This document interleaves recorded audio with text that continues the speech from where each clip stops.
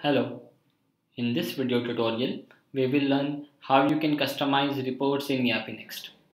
So let's check what are the standard reports available. In each module like accounts, buying, sales, you have set of standard reports available.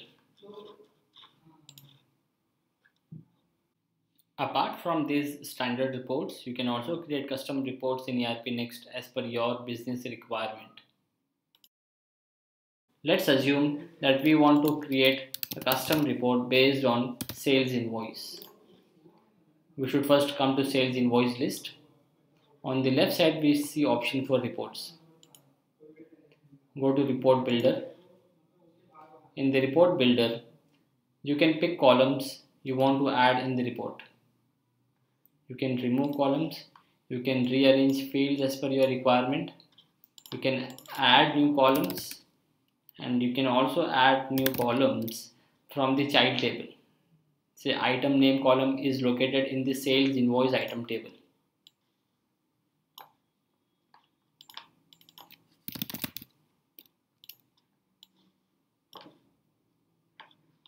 Update. You can also apply filters. Here are some of the predefined filters you can use. Say you want to see only submitted documents. With this, your sales invoice report is showing only submitted documents. We can also apply filters manually. So let's filter this report based on the value in grand total field. So as per this filter, we are only seeing sales invoices which has grand total of more than 1000. You can also sort report as per your preference. If you have added a field of type currency as a column in the report, you can also show its total. For example, grand total is a currency field.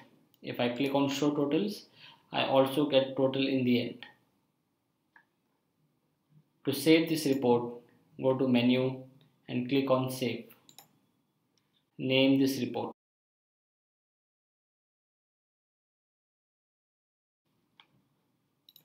Submit. Now we should be able to see this report in the accounts module.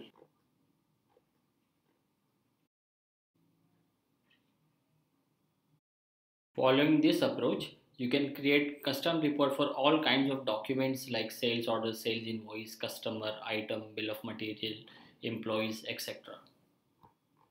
Hope you found this video tutorial useful. For more details and free sign up, please check erpnext.com. Thank you.